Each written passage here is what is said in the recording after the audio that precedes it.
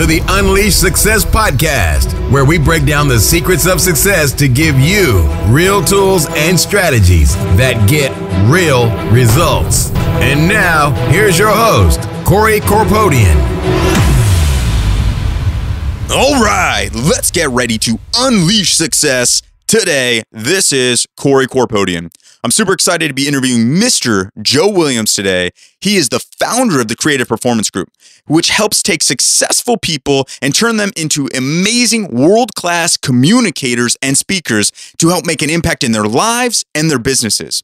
Joe originally was in the financial services industry, where he took his company public at the age of 26. Then he went and became a lead trainer and speaker for the Anthony Robbins companies. Joe has consulted with tons of different companies, from aerospace to the military and the federal government, where he's helped create over $50 billion in new business. He's going to help us today by giving us amazing tools and strategies to become world-class communicators just like him. I'm super excited. Let's get ready. Welcome, Joe Williams. Welcome to the podcast, Joe. Thank you so much for coming on here today. Thank you so much for having me. It's been exciting trying to get you up here, and I'm super stoked about having you on here because as one of the trainers for creating world-class speakers, and at the same time being a world-class speaker yourself, I've realized how important communication is, and this is exactly what I want you to share with us today. And so, before we get into really your backstory and how you became such an incredible speaker, I want to get to the meat of this, because I think a lot of people on here aren't thinking, hey, I want to be a professional speaker. I don't want to step on stage, but also educate everybody on why it's important just to be a powerful communicator. I really believe the master skill of leadership, if you're in any kind of leadership position whatsoever, you own a company, you lead a team, you are a leader in your community, your church, your civic organization, whatever it is, the person who can actually move others emotionally, stir something up so that they take a new path, they make a new decision, they see the world in a different way, and they make new decisions on what to do based on that, I think it's the master skill. Yeah, absolutely. Communication is so important, whether you're speaking in public or doing a business deal or even in your relationship at home. And Joe, you've talked to hundreds of thousands of people worldwide. Where did it all start for you? What began your speaking career? It's actually kind of a funny story because I kind of fell into it when I was in my 20s. I started several companies. One of them we took public in 1996 when I was 26 years old. And immediately I knew it was a mistake. It took me about 2 years to kind of wind out of that business. And my daughter had just been born, actually, first child. And so I was kind of taking a little bit of a hiatus. And a friend of mine who was really big in the creativity training world, long story short, asked me to start doing workshops with him. And that's really how I started. And right around that time as well was the first time that Tony Robbins called me and said, hey, we've got this event. We'd like you to do it. And I never planned to be a speaker. In fact, at that point still, I kind of hated speaking. And that kicked me over the edge, I guess. I don't know. Good way to put it, I guess. Yeah, no, definitely. So you actually hated speaking at first. I did. What was the moment where you said, you know what, this is actually, I enjoy this? It was probably sometime during that year. I mean, in my mind, I have quit the business, quote unquote, like 3 times. I've thought, there's easier ways to make money. I'm gonna go back to starting companies and doing that. And something inside me kept saying, push forward. And I did it the hard way, trial and error. It was a tough way to learn a skill like that. I didn't realize that in a couple of days of really, really intensive, good training, a person could find their strengths and own them. And so that's kind of the impetus to what I'm doing today. So when you started out speaking, because a lot of people think about speaking and, they see these big guys out there and you were one of them where you're speaking in front of thousands of people. How did you start? Did you really start with thousands of people, or maybe was it 10, 20, maybe a couple hundred? Yeah, no. It was, I mean, I think my very first official presentation or talk that I gave, event that I led, was maybe, I don't know, 20, 30 people. So then I went to the thousands. And honestly, I've gone back to that world of 10, 20. I like the smaller crowds because they're more intimate. You can have more one-on-one interaction with people. Yeah, very interesting, actually. And I think it's important to note for people, I started speaking in front of people, and in the beginning I had, 5 friends, and thanks for showing up, guys. Yeah, right. And it's evolved to, where I can consistently speak in front of anywhere from 50 to 100 people, and I'm really enjoying that and building up. Not quite at the thousands of people yet, but it's always a learning experience, and it's nice to hear somebody like you say, you didn't start speaking with thousands of people. No, not at all. I'm curious if you'd like to go into it just a little bit about your experience in speaking with Tony Robbins and doing kind of those large events. What was your favorite time working there, and how did that impact you in your current speaking career right now? Well, the mid 2000s were a really great time prior to the economy downturn, obviously in 2008. And so, 2005, 6, 7, that was a really golden era in the speaking business in general for a lot of reasons. Not just with Tone, but with a bunch of different companies that were doing events. The marketplace has changed quite a bit. I think the second part to your question was, what did I learn during that time? That's really where I probably honed my voice skills and warm-ups and daily rituals and things like that, because I was doing so much of it to so many big crowds. And, I'm sure it's probably illegal in many countries, but my goal at the end of events was always to incite a riot. In a good way. You know what I mean? Like, people were so jacked up, excited that they would just, in fact, one time it did happen. They attacked the stage and started tearing down all the, pipe and drape and throwing, the plants that were around and so forth. It's like a rock concert. Yeah, it was. I liked, I come from kind of that whole world of, I had blue hair when I was 16 and rode a skateboard on a half pipe. And I'm trying to picture you right now with blue hair, and it's just try amazing. To picture me with any hair. That's the absolutely. Cool. So one of the things that you said there, I really want to get into, but before talking about your, the habits and the rituals that you do to really step your game up right when you step on stage. I find that there's always something, and whether we know it or not, but there's always kind of either a belief or something that limits us from taking action. So before we get into all the amazing tools and strategies that you use kind of on a daily basis and what you teach people, I'm wondering what stopped you originally, and then how'd you overcome that? Well, I would say what stopped me originally was fear. I had extreme stage fright, and to the point that I would be sick for days in advance before I gave any kind of speech or gave a talk or a presentation, whatever you want to call it. And, what kicked me over the edge, honestly, was just gutting it out and doing it and doing it and doing it.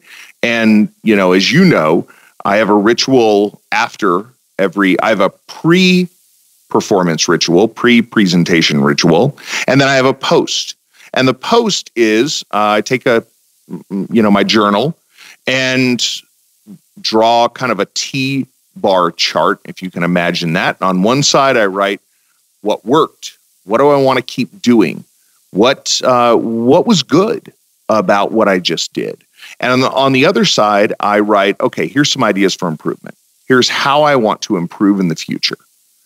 And I do that to this day, basically after every day that I speak or even work with a client. That's a really great tool. And we've talked about that before, I know. Yes. And I just wonder if you can share, why do you choose to do it in that way? And it's interesting, the word choice you chose there. So, what did you do good? And then what do you want to improve upon? Why did you choose that? Yeah. So to come to your point of the word choice, that is conscious. So it's what went well, what was good, what do I want to do more of? That's the first thing, because naturally as humans, what I find is most people, when they're done giving a presentation, tend to kind of beat themselves up. Oh, I didn't do this right. I didn't do that right. I force myself to think about what I can replicate in the future that worked. And obviously at this point, it's gotten down to very, very minute details of what I want to replicate in the future, as well as sometimes bad habits will tend to creep back in. I can tend to be an if I'm not a little more careful. And so that's something I consistently work on. It reminds me of what to stay consistent on. And then the second part of how do I want to improve rather than what needs to be improved. It sounds like a small difference, but it makes all the difference in the world, because I can only build on how I can improve in my strengths. I can't build on dwelling on what needs to be improved. Does that make sense? Yeah, absolutely. I agree with you a lot. And I find that how can we improve is a better way to ask that question. Yeah, the other thing that I think it does is, because I've done it both ways. I've seen it done both ways with the what and the how. The problem with the what can be that it causes a person to blame others for something that went wrong. A team member, something that was in the production, something that was in the back of the room. So, you know what I mean? I like to accept responsibility instead. I love that. Yeah. When you say what went wrong, the audio cut out, or so-and-so's feed, or this wasn't right, because it's a lot easier to blame instead of literally that. Not what can change, but how can I improve? How can I improve? Right. That's right. Totally takes responsibility. I remember when we first started working together, I used to say okay and write a lot. Right. So how can I improve it? I find that one of the ways that I did it is, instead of trying to say the word before I'm ready, I just finish a sentence, pause, think for an extra second, which nobody really ever recognizes, and then say the words that I really want to say instead of just those filler words. Yep. Silence is a commodity that is very underappreciated. Absolutely. So the daily habits, you mentioned some daily habits that you do. Is there something that you do every day? Yeah, absolutely. So it's not, I would not say it's absolute every day by any stretch of the imagination. But there's a Wayne Dyer, I don't know, I'm trying to think, 15 years ago, 20 years ago, recorded a little meditation called Meditations for Manifesting. It's about 20 minutes long. It's an active meditation, so you actually make a sound during it. It's widely available. You can get it on your phone. It's an app. And I've used that pretty consistently for about 15 years, especially on days where I'm speaking and my voice doesn't feel quite right. It's a great vocal warm-up, in addition to being an amazing manifestation tool. I really believe in using the unconscious as well as my conscious mind to accomplish things. So I'm not really a huge fan of just sitting back and trying to meditate my way to wealth, happiness, and success. You got to get out and actually do something as well. But I like to incorporate both. So the meditation, the meditation for manifesting, Wayne Dyer's program, is really that's probably the basis of my daily ritual. Rebounders, little, mini trampolines, love them. Use them as much as I can. And then I would say the other thing is daily reading. When I need to go back to it, Course in Miracles. I've done, 6, 7, 8 times, probably at least. That's awesome. And I just want to clarify too, that's the Wayne Dyer. I've used that before, but it's A-H, like the sound ah. Yes, the sound ah, as in it's the sound of creation. So in every language, the sound of the creator always has an ah in it. So God, Allah, Buddha, Krishna, Ra, they all have the ah. Yeah, I've used it before actually a couple times. It's been probably a few months actually since I've really jumped into that. And I found it to be oddly calming. Yes, it is. That breathing pattern actually does lower your blood pressure and is very, very, very calming as well. I never made the connection to the physiology aspect of it. Yes. And absolutely, it would absolutely totally calm your body. It does. Gives you focus for the day. In fact, I keep a pen and paper with me while I do it. And during some of the affirmations, I will make notes for the day of what I'm going to do and results I want to get and so forth. Fantastic. So what's your pregame, in the locker room type of, how do you get pumped up for a big engagement? Oh my gosh. Well, out of respect for your listeners, I can't say all of what gets said backstage right before we go on for a big event. We're hitting each other, high-fiving. I like to really, really power up. So I use in the Tony Robbins world, we would call it a power move or something like that to get myself like powered up. And then usually right before I walk out on stage, I'll then calm myself and say a quick little prayer, ask for grace to work through me, to be a vessel for transformation. Yeah, and that power move, actually, I'm very heavily into the science-based evidence and seeing if some of these things that, anecdotally we know absolutely 100% work, but at the same time for someone to do this, if they don't believe it works, it sometimes it doesn't. And then to have evidence. So a Harvard business psychologist, Amy Cuddy, she released a study about power moves and how it actually increased testosterone, decreased the cortisol, which is the stress hormone. And people were more likely to focus on the reward, which, man, I read this and I was blown away. I'm like, yes, science is actually working. Like now we can prove that everything we know was working. When we could show it to people, here's the study. In fact, I've got Amy's book right here, Presence, right beside me on my my bookshelf. Fantastic. Absolutely, 100%, man. I hear how much you are aware of your own body and of what's going on with yourself. Do you ever use this on stage?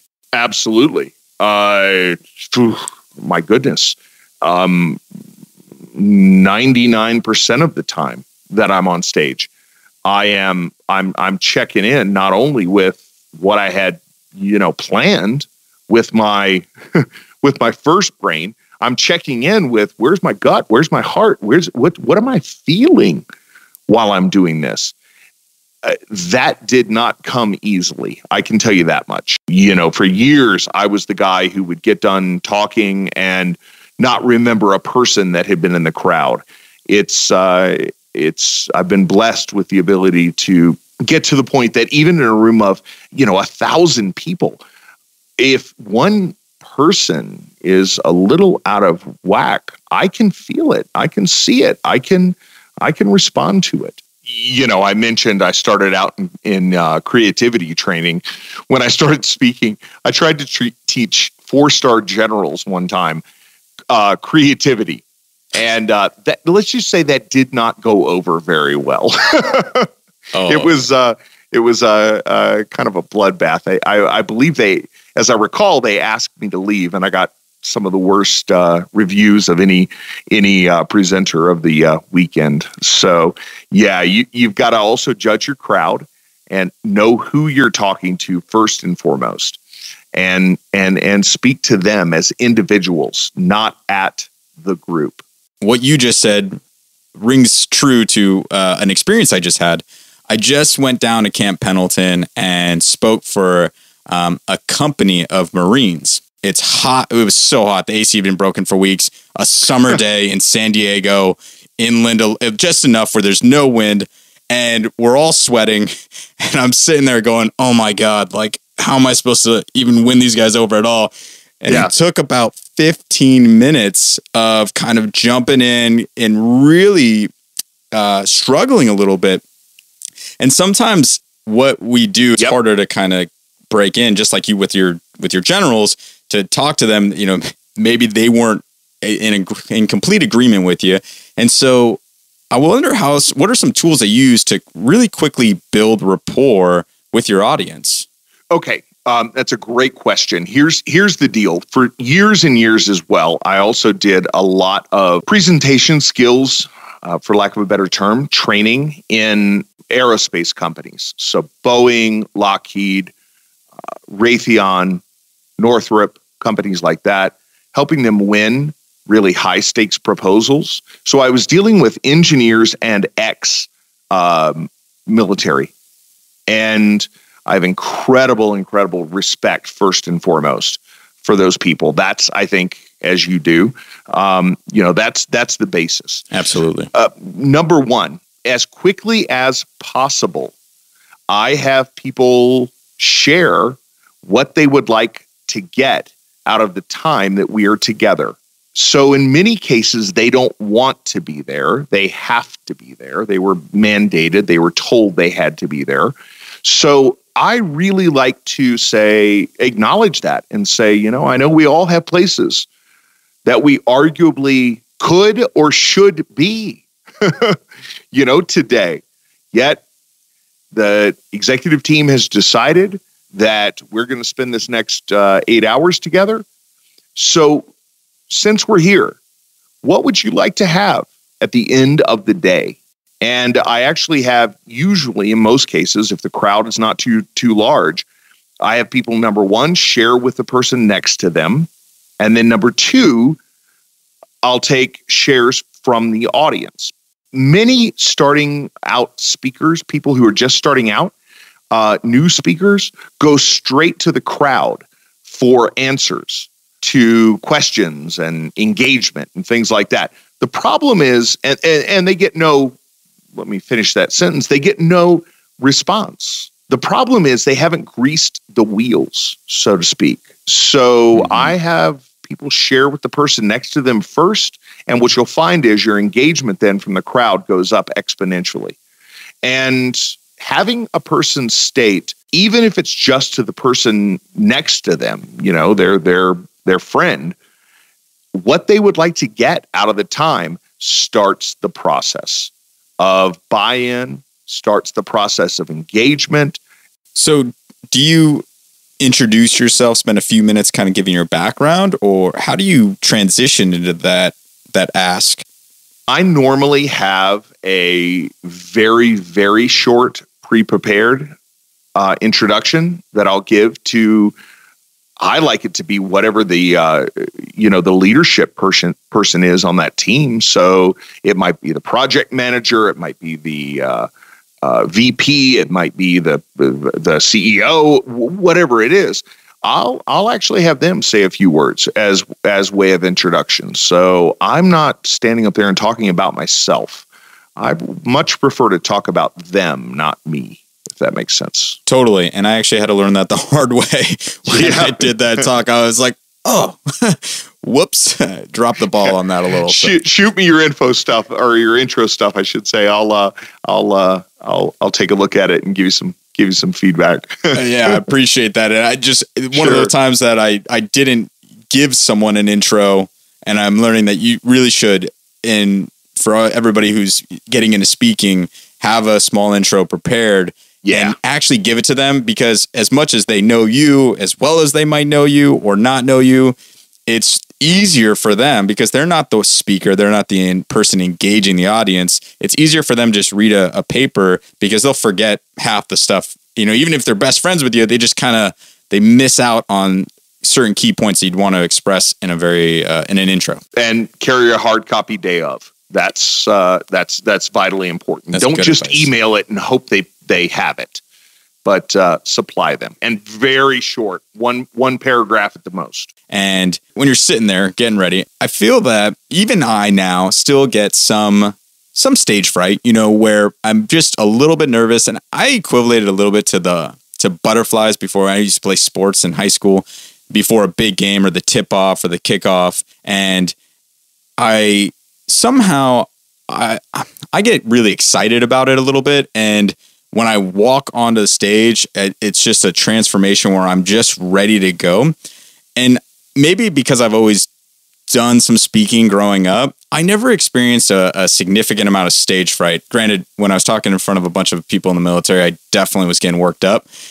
So I just have ways to deal with it. How do you deal with stage fright? And for someone, especially if you're crippled by stage fright, where you physically can't even move, you were saying you got physically sick. What do you tell yourself or your clients? Well, first and foremost, I embrace those nerves, that nervousness, that anxiety, that fear, that whatever you want to call it. I learned years ago to just embrace that and use it, channel it, just like you said.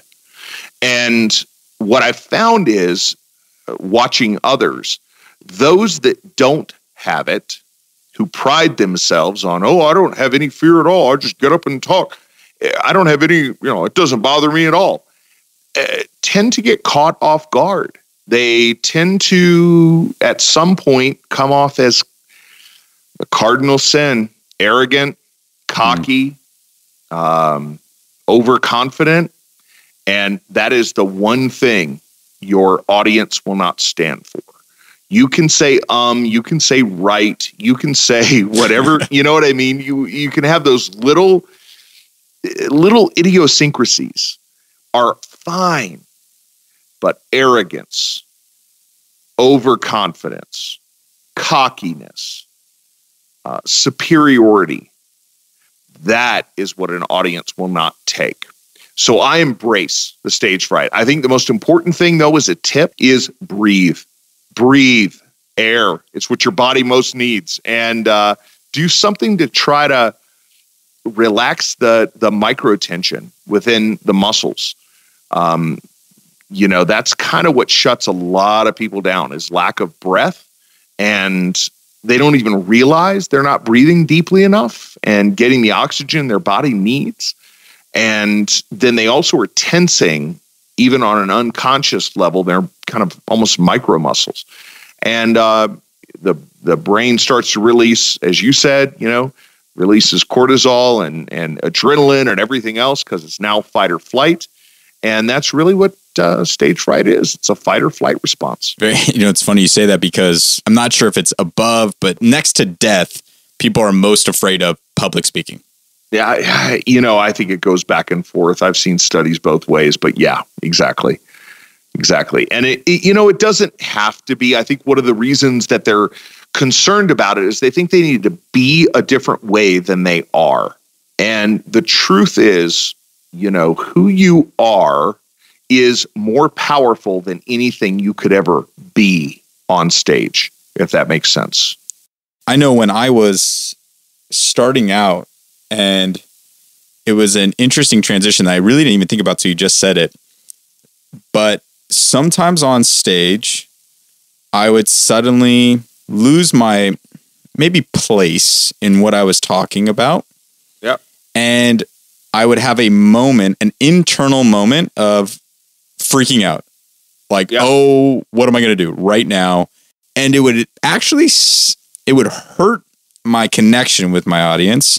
And I struggled with that a little bit, and I didn't even realize it, but it's because I don't ever think about how I look or what I say, and I've said some crazy stuff in front of people where even my girlfriend's like, I can't believe you said that. And I said, was it effective? And she said, yes, because my goal is I'll say anything if it serves a purpose. Yep. And I'm always trying to serve the audience. And I never even thought about it till you just said that. But sometimes that moment of stage fright on stage, right? So you're battling stage fright before. I practice my breathing. I'm very calm, sort of. I'm actually probably pretty stressed until I start walking towards the stage. But, practice the breathing. But sometimes you get that stage fright in the middle of the talk. Yep. What else can you do and there's actually a cool trick you told me during our training, and I can't remember the name of it, but it was the little note in your pocket. Yeah. I call it a Linus's blanket. So if you remember Charlie Brown, there was Linus. He carried his blanket everywhere, and he freaked out if he didn't have it. It didn't really do him, it didn't serve a purpose. It didn't do him any good. They would occasionally kind of make fun where he would snap it at things and things like that. But in other words, that it was just this thing that made him feel safe and comfortable. I really like to find for each person I train, each person I work with, what is their Linus's blanket when they're in front of the room. So it might be a note card in the pocket. You may never use it, but you have it. It might be the way notes are set up on a podium, or in the advanced stages with large crowds, we use what we call stage signs, and they are just bullet points that are usually on the stage, taped down, that we can just glance down and we know they're there. We don't really ever use them necessarily, but we know they're there. So it's kind of like Linus and his blanket. And the note card is definitely that. And I will tell you, I use that. And one thing that I did recently was I did a talk, and the Linus's blanket that I had was a PowerPoint presentation. And I did have a physical note packet, but that was more for the participants. Right. And thank God I had that packet, because the PowerPoint projector, it wasn't working. And I was like, no, that was my direction. Yep. And so I had to jump in there, but it actually created a lot more engagement. There was a few fumbles. Yep.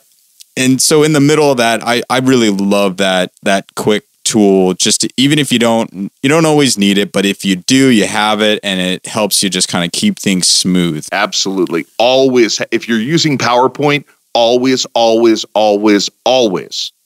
have a hard copy with you, because what you experienced of the projector not working, or a bulb, blowing out halfway through, or whatever, you've got something that you can work off of. So good job, man. Yeah, I was very lucky that I had that, and it was not planned the first time. It will be planned next time.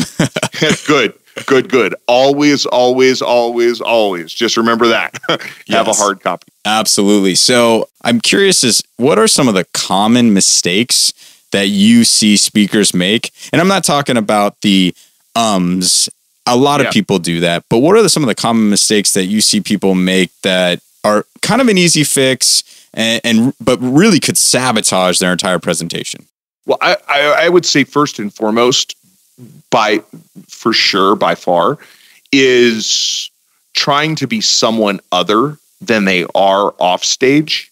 There's a common misconception with presentations that a person should be almost like an actor who goes into character when they get on stage. I think that's a mistake. I think, as I said, who you are is more powerful than who you try to be. And so first and foremost, I would say trying to be someone other than you are walking around day to day is that's probably the single biggest mistake that's easily fixable. As well, easily fixable, I say, but yet some people don't want to embrace and own who they are. Instead, they're kind of running around wearing a mask. So that has to be kind of, torn down a bit, and they need to really embrace. And this is why their strengths. Yeah, that tool right there. And this is why you're not just a master of public speaking, you're a master of communication. And that right there, so many people walk around with this mask trying to be someone who they're not at work, at home, in a relationship, whatever it is. They lack that ability to authentically communicate what they're feeling or, who they are. And you just nailed it right there why even if I'm not trying to be a public speaker, how come mastering the art of communication is so important?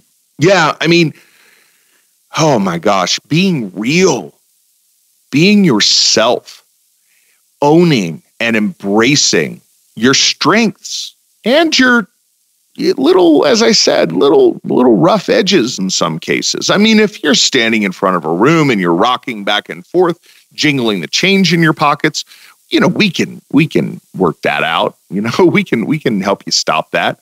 But the only real mistake I think a person can make is, as I said, kind of overconfidence, cockiness, arrogance, putting on airs, for lack of a better term, putting on a mask that makes them seem like they are better than, or they are above their audience. That's going to be unforgivable by your audience. I think the only mistakes are things that cause breaks in connection with an audience. Let me be more specific, with individuals, because you're not talking at an audience. You're having a conversation with the individuals that have graced you with their time and their money and their attention. And so have a one-on-one conversation, even if it's in a room of 1,000. Get in there and, as you talked about earlier, eyes are the window to the soul. So connect deeply through the eyes with eye contact and have a conversation with the humans that are there with their time and attention. So not to look at the entire forest, but at the individual trees and really give them some focus. Yeah, you got it. So as you master the art of communication, actually, sorry, I want to go back to that. Sometimes people, especially people who are not so extrovert and more introvert, might come across as in that way of overconfidence.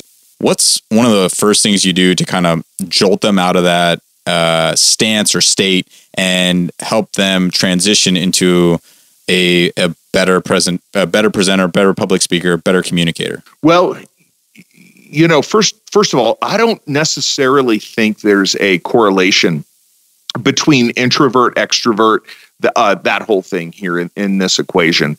In fact, I find that many of the best speakers that I've ever worked with, and myself included, tend to be quiet people off the stage, tend to be very, somewhat introverted. Yet, to your question, the best way to help someone who is putting on a mask of, I got this. I don't get nervous at all. I have no problem speaking in front of groups. That's usually a defensive mechanism. It's either going to be if you think about, a castle with walls around it, it's either going to be a large wall or it's going to be a small wall. It's either going to be like a, Game of Thrones giant wall, or it's going to be one that can come down pretty easily. Rarely have I run up against someone as a client who had a giant wall. When that happens, extreme tactics are necessary, and I'll just, I guess, leave it at that. Sounds good. You got to kind of tear that wall down. And you got to help them get in touch with who they are and love who you are and cherish and own, accept, embrace who you are. And once you tear that wall down, that's a pretty short path then usually to getting them to that place to love and accept themselves. When you were just saying that right there, it actually kind of sounded almost like steps in a progression. And I was curious to know, is there a formula to becoming a master communicator and a better public speaker? Yeah. I mean, there probably is. Each individual is different. It's usually a version of, first and foremost, what I do is take a look at what are some of the rough edges that are causing breaks in connection with their audience, with the individuals they're speaking with. And I'll try to, shave those off first, but I've always got an eye toward what do they want? What should they do more of? What are their strengths? What are their unique talents, abilities, skills? What makes them uniquely the best? I heard a quote years ago from, I think it was Jerry Garcia of the Grateful Dead. I'm not a giant Grateful Dead fan, but this quote stuck with me. And that was, don't be the best in the world at what you do. I'm paraphrasing. Don't be the best in the world at what you do. Be the only one who does what you do. And so what I'm always looking for with people is what would make them the only one able to do what they can do. And we build from there. I love that. So it's not really an answer to your question. I apologize, but that's kind of the progression. Shave off some of the obvious things that might be holding them back, and then have them own what makes them the only one. It's funny, you're saying you didn't answer the question, although in my head, the way my mind works, I'm sitting there thinking, okay, first you got to own you.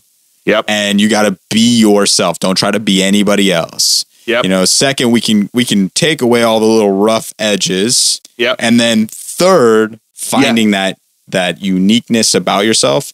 And I think that it's interesting because a lot of people in their head go, everybody's doing this right now. Everybody's speaking. Everybody's talking about what I want to do. And I look at that as a good thing. I think competition is a good thing. I think it means that there's a marketplace for what you want to do already established. But at the same time, you've never done it. And because you've never done it, you've lived a different life. You've got a different story. You've had different experiences. And you're going to connect with people differently because of that.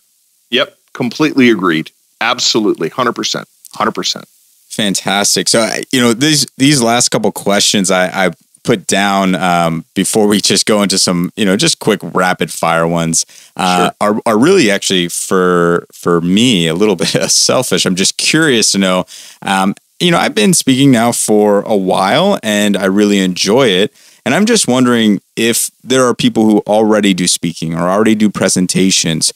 What are some actions or some tools that we might be able to take to even better our ability? Oh, that's a great question. Okay, first and foremost, video yourself often and watch yourself back freshly as though you're just starting out. It's one of the best self-feedback tools there is. You can tell what you need to change. You can, it'll affect every area of your life. This is not not something I talk about a lot publicly, but as you know, I've lost, an enormous amount of weight in the last 8 months. And congratulations, by the way. From seeing myself back on video. Oh. I thought, you know what? This is not who I am. And so 65, 70 pounds came off because of video. I wasn't consciously trying even. It just was something that started shaping my subconscious decisions on a day-to-day basis. So I think video as an ongoing tool is front and center. I think having people who are friendly feedback mechanisms for you. So in other words, they're not out to tell you everything they did, you did wrong, yet they're there to be straight with you, be that a coworker, a friend, a spouse, or a stranger that you trust, that their feedback is non-biased. It's not coming from any place where they have an axe to grind with you, or there's an upset, or there's a fondness. It's just very, very matter of fact type feedback. This one's a little more difficult to find in a lot of cases. That's definitely one of the things. Yeah, it's one of the things, as you know, I try to give my clients is be straight yet be on their side and looking for what they should do more of, what they should build upon. We can only build on our successes. We can't build on our failures. People miss that in this arena. So we've got to look at what are we doing well. That's why we started there. And then any rough edges, those can just kind of begin to fall away, especially when you see yourself back on video. And I can attest to you, and I remember we were working together, and you always, first and foremost, looked for what was good or even great about that. And that's what you always led with. Yep. And that definitely helps build the strength. It's just, it's interesting because the way our brains work, we're always looking for what's wrong. And not a lot of people do that. And I'm guessing that you did it for yourself, and that's why you've been so successful as well. And when you do it for people you're training, I found that it was absolutely incredible, just to keep moving forward and building on those successes. Absolutely. They're the foundation. And it's interesting you said record yourself. So I do record every talk that I do, and I edit it and look back at it. But recently I made a commitment when I was interviewing another podcast, great interview, and she talked about doing Facebook Live videos. Yep. Nothing crazy, but just something simple. I committed to doing one a week 2 weeks ago. And I do it for 1 minute, 2 minutes, maybe 5 at the most. But I sit there and I watch my own video and I think to myself, a lot of times it's not planned. It's not this big talk that I was trying to, give. So my flow sometimes goes in and out. And already I've just seen some things where I say, you know what, I need to improve on that. I need to improve on that. And actually, one of the things I would like to do when I do those videos is just have like a small game plan. Like, hey, let's talk about these 3 points in this video, instead of just kind of winging it, which is what I did for the first 2 times. Yeah. I mean, I think for a Facebook Live, for the amount of time that you're talking about, even 3 things is probably too much. Just have one idea. Any really good TED Talk, for instance, is at 15, 18 minutes, 12 minutes, depending on what environment you give it in, TEDx, whatever, is one idea worth sharing. And even for Facebook Lives, I think one big idea worth sharing is enough to fill your time there. Yeah, absolutely. And nowadays with smartphones, anybody who wants to be a speaker can easily just grab their smartphone, record themselves. Absolutely. Yeah, even post it and post the progress, or just record it for themselves to learn and improve. Yep. I think that's an excellent tool. And I don't know, would you say that's probably the best strategy you have for just kind of improving your speaking ability? Or is there anything else that you might throw out, any more value that you could possibly add? I mean, I know we've gone over so much of this entire interview. It's been amazing. Is there anything else that you use kind of on a consistent basis that somebody might be able to go pick up? Or I'll usually have, if I'm going to record a video, I'll usually have some notes on a large piece of like easel flip chart paper. I'm kind of old school enough that I still like using that instead of a white, a dry erase board, only because it allows the freedom to flip back and forth between what I've said in the past and refer to it if I need to. But normally, for any sort of relatively short, 4 or 5, 6, whatever minute video of some kind, I will have, I'll have notes written out large in the background where obviously the viewer can't see them, in front of me, off to the side, or I'll have them already written out on the board that's beside me for the video. And it's kind of my Linus's blanket. I love it. Fantastic. I'm just curious, what does the word success mean to you? Happiness, peace, fulfillment, tranquility in oneself. That's what it means to me. Fantastic. You've been incredibly successful throughout your life at 26 years old, going public, talking about doing billion-dollar deals with Boeing and Lockheed and being an incredible international public speaker. Don't get me wrong. I have had more failures by far than I have successes. Those are just what we talked about, right? But you're going to have you're probably going to fumble the ball 8 times out of 10. You're going to, something's not going to work out right. I just tend to take so much action that I get lucky every now and then, huh? It seems like it. And, that reminds me of the quote that luck is when preparation meets opportunity. Yep. It sounds like you've been well prepared. I try to be, for sure. That was the highlight reel, but I'm glad you mentioned that because it's so true that we do fumble and we do fail. Yes. If you get into that spot where you're fumbling, you just take more action, but is there anything specifically that you do, or you write down a game plan and you execute? I'm constantly making notes. I've carried for years and years. From our time together, I carry a little Moleskine notebook in my pocket with a pen at all times. I've actually moved over to even smaller one because I literally carry it when I'm taking. We're taking the dog for a walk. I'll carry this thing because I am constantly making notes of what little adjustments, little changes, little things that need to happen. I'm constantly testing.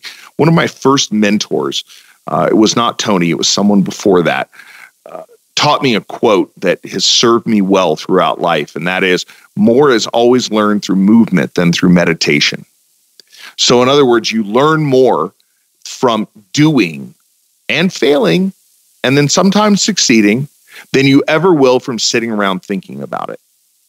And that's kind of been a lifelong mantra of, movement, not meditation.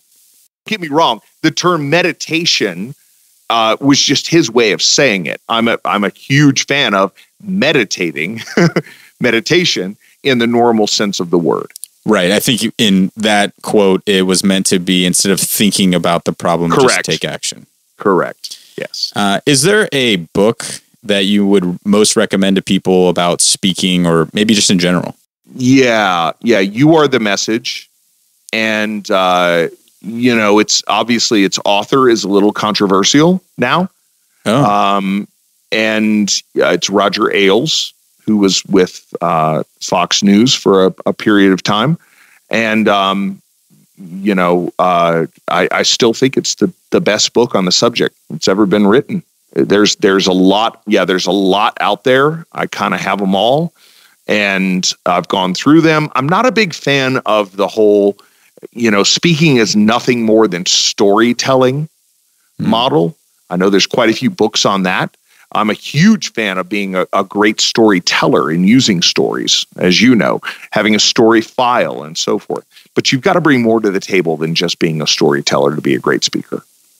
Yeah, absolutely. In fact, what would you say, for the next question, actually, is perfect, is a commonality between some of the greatest speakers you've seen, or something that you look for in a great speaker? Well, I would say the greatest speakers I've ever known, there was a humility on stage and, more importantly, off stage. I had a gentleman who I've worked with a bunch of times. I wouldn't necessarily call him a friend, although I would like to. I have incredible respect for him. I would call him a close acquaintance, who's a #1 best-selling author of, I think, 12 or 15 different books. Wow. Incredible guy, unbelievable guy. I won't mention his name. But, we were working together one time and he said to me, Joe, as we watched another speaker who was on stage, who was kind of arrogant and cocky with the audience, he turned to me and he said, it's how you treat somebody at 5 a.m. in the morning when you're in Des Moines for a radio show. That person that brings you coffee at 5 a.m., how you treat them is a reflection of who you are as a human. And so I think that level of humility, of gratitude, of realness is a common trait that I've seen in the best speakers that I've ever worked with. Is it in all of them? By no means. In fact, it's in maybe 1 out of 20 that I've worked with over the years. And so I strive for that myself, man. Absolutely. I do too. And you always want to be just as honest and forthcoming as possible and real. And, I love that, the gratitude. In fact, one of the things that I probably do every time actually when I'm talking to people is I somewhere in the first minute or two, probably just thank them for allowing me to be there. Yeah. I mean, you were asking me earlier about kind of an order or steps and so forth. I kind of took that for granted. Yes, you are exactly right. With realness, with honesty, not some fakey little line, that you dream up, but just like you said, being grateful, thanking the humans that are there for their time and attention. I mean, as we sit here, 2017, going on 2018 here, having people's time and attention in a live environment or video live is more valuable now and more sacred now than it's ever been. Yeah, absolutely. I completely agree with you. So, I'm curious to know, are there any new ideas that you're experimenting with right now as far as speaking or honing in your skills? I grew up in the live event world, meaning having people come to a live event. That will still continue, but we are experimenting more with live casting, different forms of, you were talking about Facebook Live. That's one way to do it. I'm looking for longer segmentation. So tools like Zoom, things like that, we're using quite a lot. We've been using them for a while, but we're using them quite a lot to do live cast events where people don't have to travel, yet they are participating live as though they were actually there. Now, it's been played around with for years. But usually in a sales environment, not necessarily a content delivery environment and a transformational environment. And so I'm right now really playing around with how to bridge that gap, because the one thing you can't control, when you're not with a person live, is the environment in which they are viewing. So maybe the dog is barking, the kids are running around, whatever the case, you've got to take all of that into account. So I'm trying to play around with different ways to more hone and control that environment. Yeah, that sounds like a challenge. And is there any tool that you're finding that, really captivates people to engage them over this live cast? Yeah, I mean, there's a few. Again, I really like the platform of Zoom. That way I could actually see the people that I'm working with. Oh. You can have little seminar rooms, you can have breakout rooms, all kinds of things on Zoom, and you can actually see the people. And I'll usually have them commit to where they're going to be, full attention, notes, everything else in advance. And then I'm watching like a hawk as I'm doing the presentation or, doing the training or whatever it is. I'm watching and I'll call people out. It's really, I've had everything from people laying in bed because it was, the middle of the night in Australia when I did a presentation. They show up and they're screen is glowing and it's obvious they're laying back in bed, to sitting there in their armchair with a large glass of scotch. I'll usually call people out on things like that. So having them being active in the process for live casting, I think, is vital. I like that you recommend or ask them to even write things down or take notes, because that immediately they can't lay down in bed. They have to actually sit up. They get engaged. They physically get engaged. Yep. I think that's a great idea. So to wrap this up, I want to just talk about that action that what are some actions people can do to start speaking more right now? And before we do that one tool that I was reminded of when you're talking about the whiteboard, and this was something that I had actually never used before until we started working together, and I now use for every single one of my talks, and I think it's so valuable. And it's the sticky notes, so Post-it notes. Yeah. That's what it is. Yes. So can you elaborate on your strategy for that Post-it note board? Yeah, sure. I mean, the thing I love about using that as a mapping tool is just one idea, one thought, one thing that could happen. It doesn't have to be in order. I will, as you recall, I'll put one idea, one main point, and I'll just write in no specific order, slap them on anything from a wall to a window to whatever, and then go back and arrange them in order into kind of, what in the cartoon world they call a storyboard, and obviously in the movie world, everything is always storyboarded out. I'll put it into the form of like a storyboard, meaning I'll put the Post-its then into an order that would make sense. Main points, stories, visuals, everything. And then I've got kind of a working model for anything that I'm going to do. A couple of years ago, I was doing a brand new training, and I was been beating my head against the wall to pull this thing out of myself. And finally, my incredible wife brought in a pad of Post-it notes, threw them down, and said, "Why don't you do what you teach?" And within 30 minutes, I had a full outline for a complete, 3-day training. So, that's the go-to for me, for sure. Absolutely. And I love that, sometimes it's so hard to organize your speech. And so just by writing it all down, now you have it all down. And the beautiful thing about those sticky notes and Post-it notes is that change the order. Exactly. They're instant.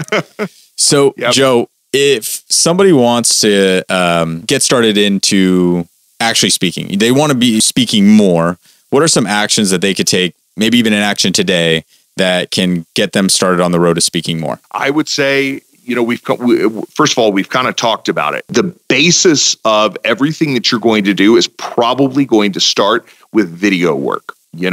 I have a little setup that's basically up 24/7 with a tripod, and then one of the little clip-on things for my phone, and a Rode microphone, Rode Smart Lav. It's called. It's a lavalier microphone. I think in this world that we live in, if you're going to shoot video, light and sound as tactics are something you just want to have set up, want to be ready to roll on, and start shooting little 2-3 minute value add videos that you put on Facebook, put on Twitter, Instagram, whatever it is you use as your social, getting value out there, I should say, via that model of video is the place to really start. And then you'll get asked to come and speak, or getting out and offering yourself to speak, maybe for free in the beginning. If you're asked to speak, I would normally say, charge a fee for that. But if you're just trying to get started, just do it for free. Fantastic. I love that we can actually, somebody could be listening to this right now and go do that right now, set it up, and we'll include in the show notes all those links to those fantastic just pieces of equipment, which, I set up stuff like that before, and it's not very expensive to set something up like that. No. For $100, you can have everything. Joe, I want other people to be able to learn more from you, and because I know you've got more tools in your tool belt, and you've got so much more to be able to give. How can we reach you? The best way probably is just joe@joewilliamsonline.com. joe@joewilliamsonline.com. I'll make this offer for anybody who's on your listening to your show is, shoot me a video there, and I'll send you 3, 4, 5 minutes of feedback of what what you can build on. What are your strengths? What can you really work with? And then what are some rough edges you may want to polish off? And I'd be more than happy to do that for anybody who wants to send it. Wow, man, Joe, that's fantastic. And guys, you really got to take advantage of this, because your critique, your information is gold, and everybody definitely take advantage of that and go visit Joe. I really, really appreciate you coming on and sharing so much knowledge. Anything else you want to say, and I can let you go? Get out, do it, share your gifts, share your magic with the world. And as you have said several times, stay out of yourself, focusing on yourself, and focus on those you are serving. And you'll find your way. And I just can't thank you enough for sharing so much. So thank you again, and we will hear from you soon. Awesome. Thanks for having me on, man. If you guys enjoyed the show and learned something of value, the one ask that we have is please go subscribe. If you'd like to leave us a 5-star rating and review, that definitely helps us get our message out there. Because each week I'm going to interview amazing people, and I want to be able to give you more and more tools and strategies that get you real results. Feel free to connect with me on Facebook or Instagram at Corey Corpodian, or just visit the website at unleashsuccess.com. Remember, knowing is not enough. Knowledge alone is not power. Action is. Because action is the only way to get the results you want in life and truly live the life of your dreams. So go take some action. Subscribe to the podcast and get ready to unleash success in you.